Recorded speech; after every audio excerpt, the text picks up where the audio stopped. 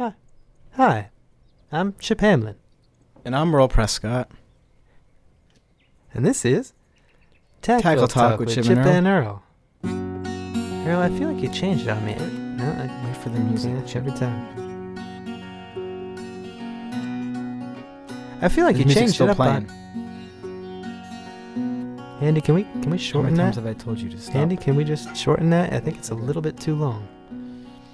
Anyways, forget all that. We're back here in New York doing some fishing after a good day of hunting. Got some bear steaks back in the van. We got to cook them up at some point.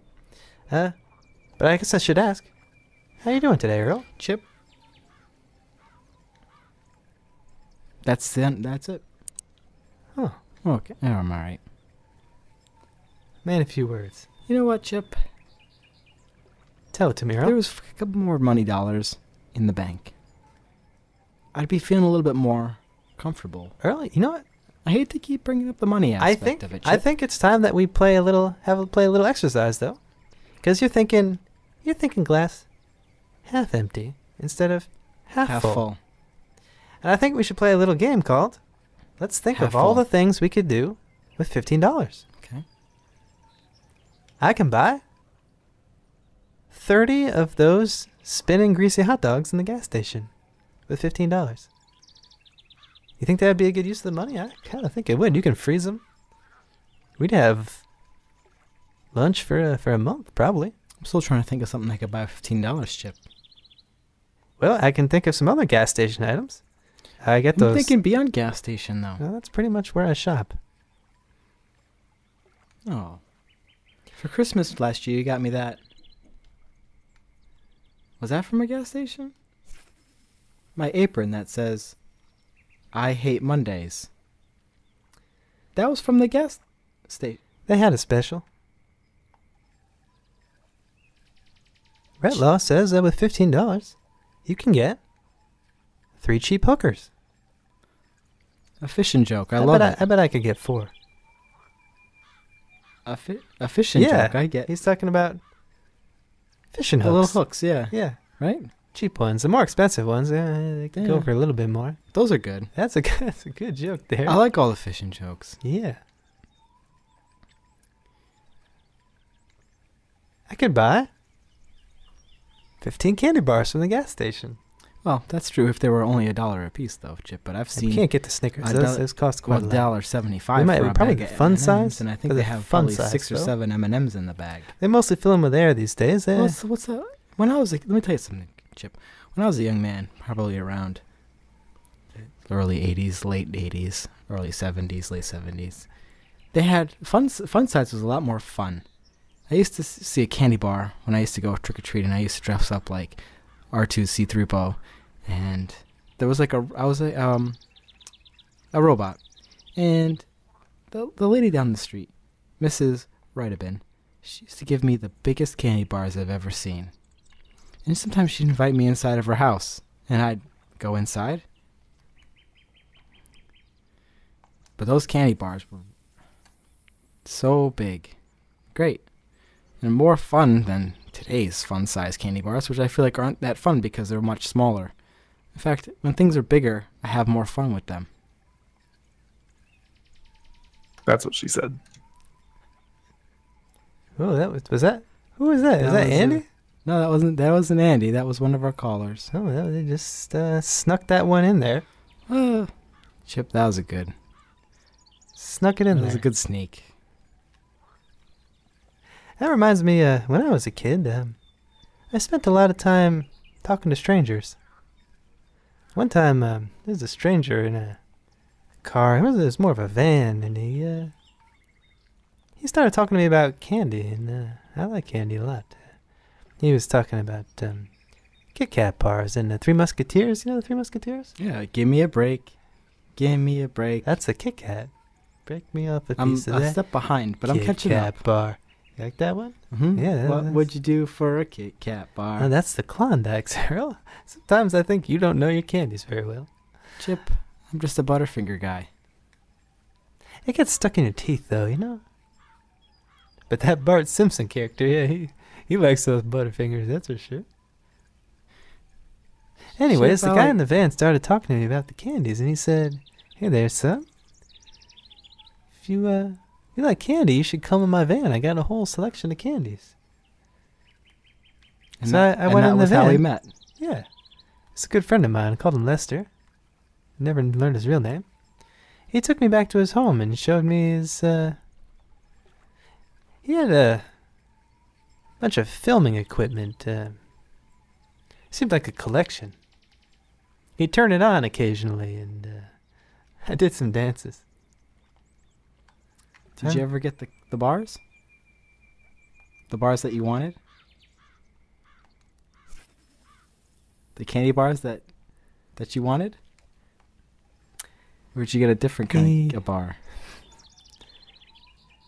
He made me do things for him. Yeah, dances. And that was the end of the story, though. That was really the end of the story. There's not much more to the story than that.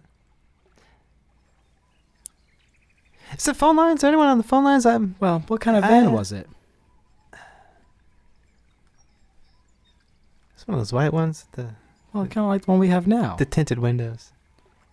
Ours is tinted. Our windows are tinted? I had them tinted last week. It was called Sunshine Tints. They only did it for $30. That's 2 donations. Oh, we got a fish on, Earl. Finally. Yep. Here we go. I'm gonna get us some dinner. Maybe it'll be a fun-sized fish. Maybe. Yes. That was a good joke. Nope. Entropy. What? The hot dogs are all at the gas station. He Um, never bought me those. we probably should tell people that. We're on the internet, and we're taking donations, so keep Tackle Talk alive. Keep Tackle Talk alive. Do you want to check the phones there? We can hashtag it later. Hash browns. Chip, we have a call from a guy named Everett Everett. Smith. He's got a bit of a question here. Andy, why don't you patch him through?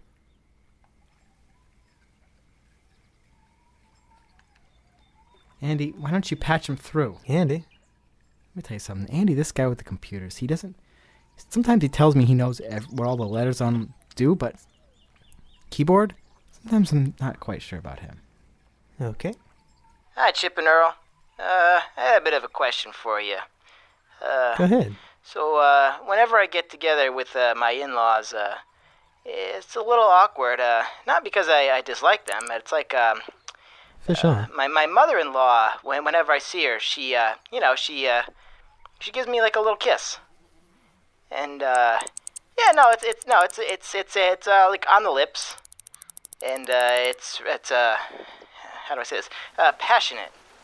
Yeah, it's really passionate. Passionate lip kiss. And I think my mother-in-law might be in love with me, Ooh. which is really awkward because I'm married to her daughter. The weirdest thing is though, I think I might be in love with her back. Oh, okay. How do I approach this situation? I'm in a bit of a problem here. Let me know. Thanks, guys. Well, thanks for the call, Everett. Sounds like, if I heard him right, he's married, but he's in love with his mother-in-law, who's also in love with him. What do you think about that one, Earl? Well, Some passionate lip kissing. well, I'm Chip, getting a little bit excited just thinking about that. Chip, I'm going to be perfectly honest with you. At family functions, grandmothers and mothers, they like a little peck on the cheek. Oh, yeah. It's There's a nothing wrong cheek with peck. There's nothing wrong with that. He just little hen go peck. alongside, just a little quick little click there. Can you do that again? No, but when, Just like that. when a woman, an older woman, I believe they call them cougars now, get a little bit too passionate, it could be that she's unhappy with her marriage, and this woman might be interested in making whoopee with you. I would resist temptations, even though it says that you are interested in her, but the Bible says, covet thy neighbor's wife. So I would just say, stick with your wife. Oh, it says don't covet. What's covet?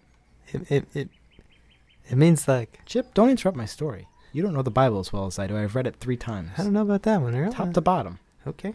Even like I all the skip copyright the, information on the second page. Old Testament, I skip it. The what? Just go ahead. So what I would do is start looking at neighbors. See if they're attractive. If they are, don't even worry about it. And I wouldn't tell your wife that her mother is interested in you, because that's just going to open up a bit more confusion with her. So my suggestion is, if you can, and you know, just be very, very secretive about it. You know, don't kiss her back if she's making a passionate kiss to you. Maybe push her, not hard. I'm not saying like shove her across the room, but definitely be forceful about it. If she starts kissing you too passionately, you can always try biting her mouth. Or grab her on the boobie.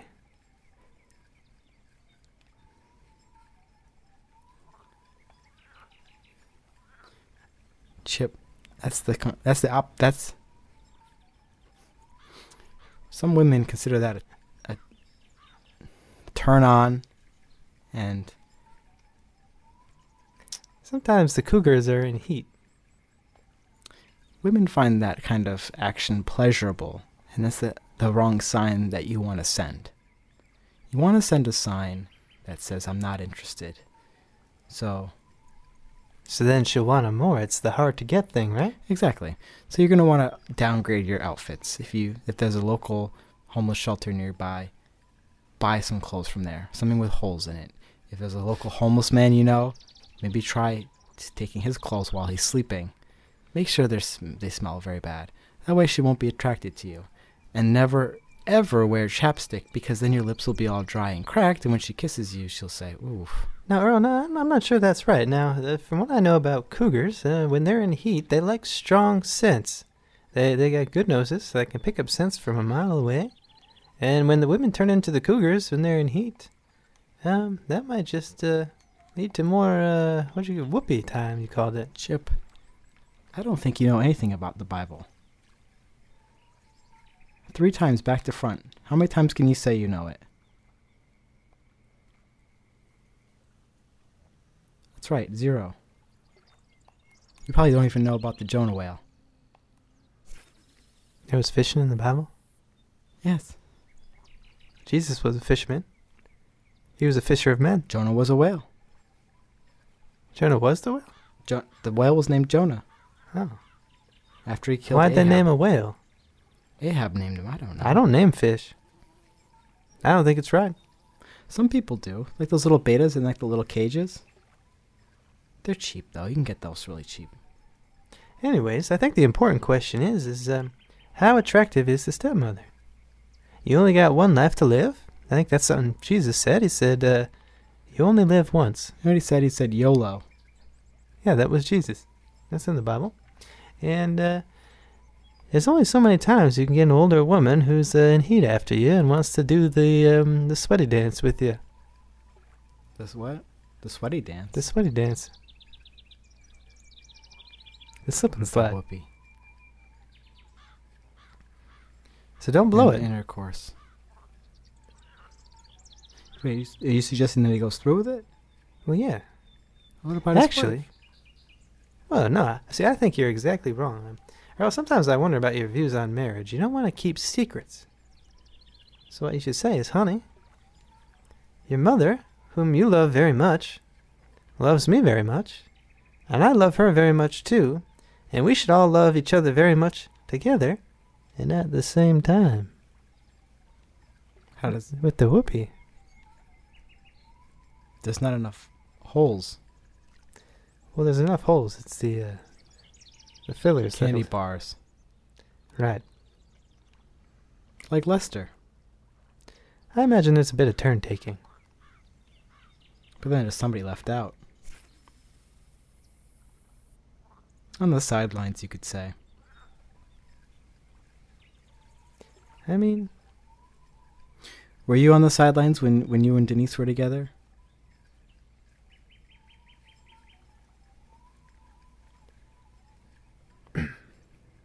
No donations still after Still? the one. Well, just the one. 15% to the goal. That's better than 1 in 7, though.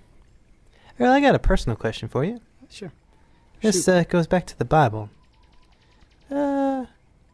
What's what do you call it when you do the whoopee with yourself? What is that? Is it called the I've heard some different terms Self-sex. for it. It's heard choking the chicken, roughing up the suspect. You know, polishing the baseball bat.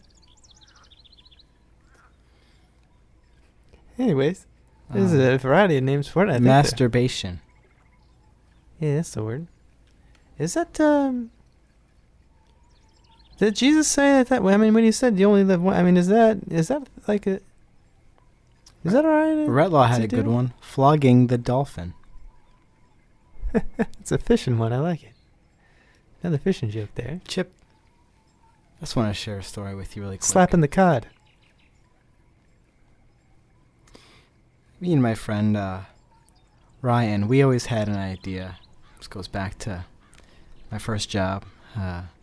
We always wanted to open up a fishing store called Masturbate and Tackle. That's a good name. But then we realized that it has a double meaning. Masturbate and tackle. And I was thinking that once people are done buying their masturbate, they might be interested in tackling someone, like an old lady or whoever that might be nearby. So we decided to change the name.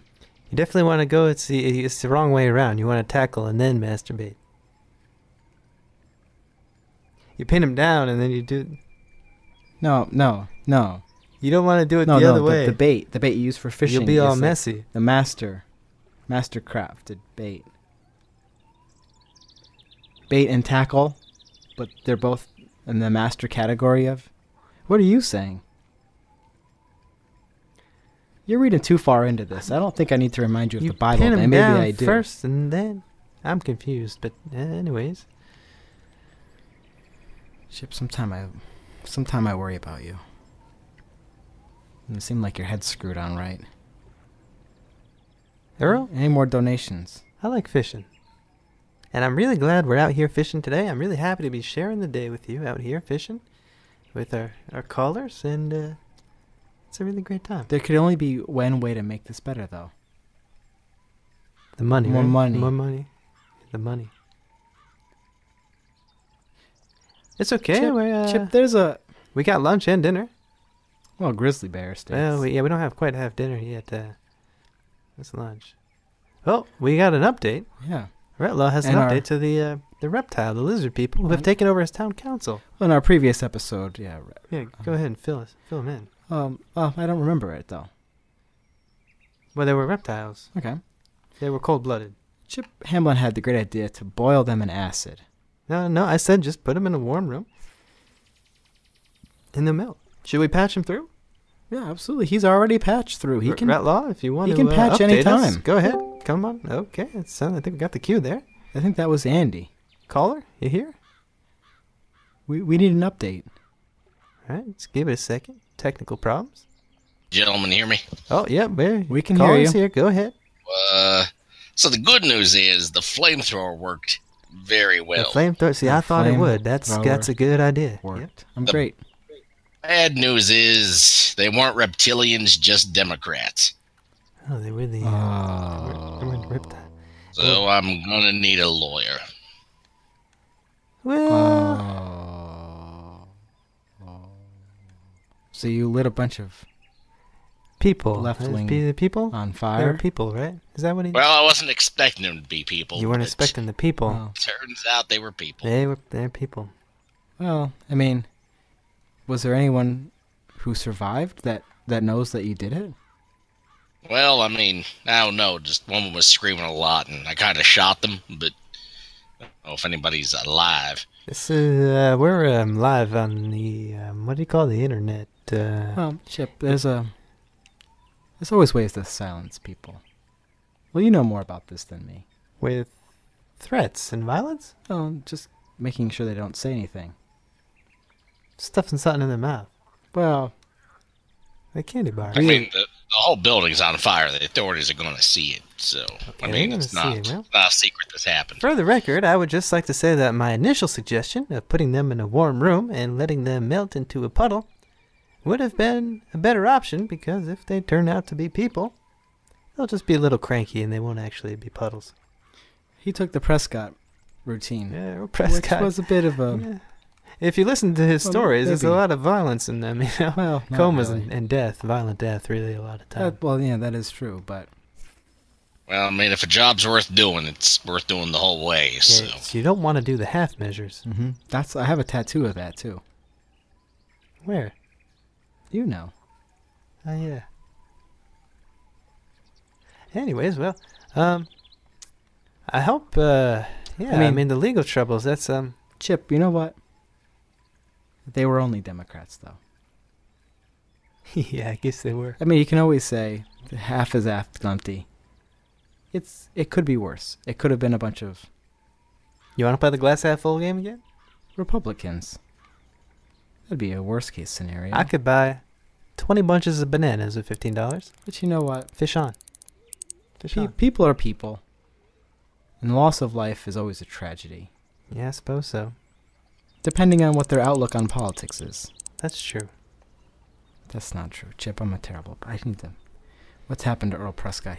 You know what it is? It's the stress of the money. It's the stress. You know, The Earl's pressure? gone really dark these days. It's the pressure. It's the stress of the money. I mean, sometimes I could fly off the handle. I can be a little bit of a hothead, and Prescott's Sometimes. usually here to cool us down. Cool us you know? down, but you know what Cool it us is? down because we're cold-blooded. It's the stress. It's the stress of the money. It's the stress. Well, Oh, that's another you know what they say? grass pickerel. A good lawyer can solve anything. I know a couple good lawyers. Well, no, I don't. Did they die? He's nodding his head. He's saying yes. I Yeah. knew a couple of good lawyers.